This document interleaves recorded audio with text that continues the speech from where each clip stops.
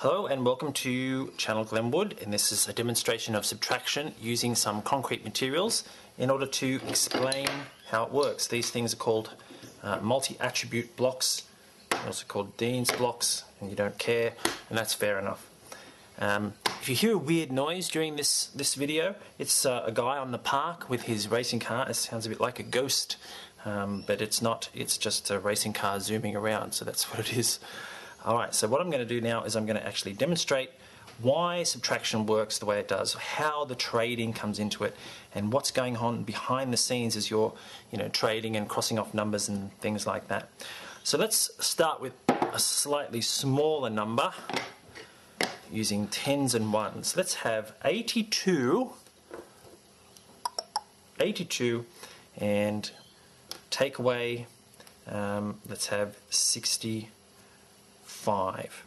82 take away 65. You look at that and you know you can do it because you know that 65 is of course way less than 82. But this is the problem area here. We got 2 take away 5 and that's a problem. If I do it this, I'll just go 5 take away 2 and that's 3. Yay! No, that's totally wrong. The ghost of Sir Isaac Newton, who developed some early ideas about gravity, comes up and says, no!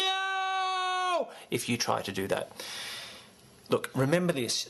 No matter how difficult it may seem, you've always got to go down, down, down, down. This way. This is how you do it. Start at the top and work your way down. And it can be done, and we'll use these concrete materials to show you how it can be done and also why it works. So let's make these numbers. I'm going to make 82. 10, 20, 30, 40, 50, 60, 70, 80, there's the 80, and of course here's the 2. And I'm actually going to separate this out into a place value chart that I'm going to draw right on this table, like that. I've got the units, and here I've got the tens, right? 82, take away 65. I always start with the units column. This is the way I do it. I start with the units and then I work my way back along the place value chart this way. So, first thing to do is starting with the units column. It's 2 take away 5, but I can't do that because 5's too big. So I am going to borrow. You can also think of it as trading, if that helps you. It's decomposition, if you want to get fancy. Think of it as carrying, if you like. But whatever it is, you've got to get some more stuff into the units column because you don't have enough to take away the 5. So we take 1 away. There it is. I'm going to put it in here. This number has now changed. I don't have 8 here anymore. What do I have? 1, 2, 3, 4, 5, 6, 7. I don't have 8 anymore. I'm going to get rid of 8. I'm going to cross off the 8. 8's gone. And now instead I've got 7.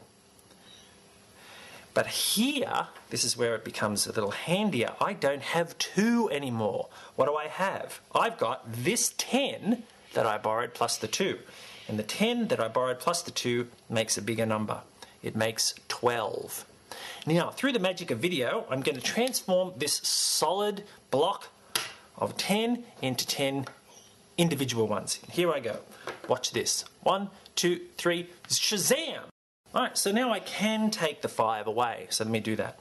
1, 2, 3, 4, 5. Alright? Now I'm set up to do it. 12 take away 5 is how many? Well, what's left? 1, 2, 3, 4, 5, 6, 7. So what's left in this column now is 7. So there's my answer. Now I've got 7 take away 6. So I'm going to take away 6. 1, 2, 3, 4, 5, 6. What am I left with? I'm left with 1. So my answer is 17. Isn't that easy?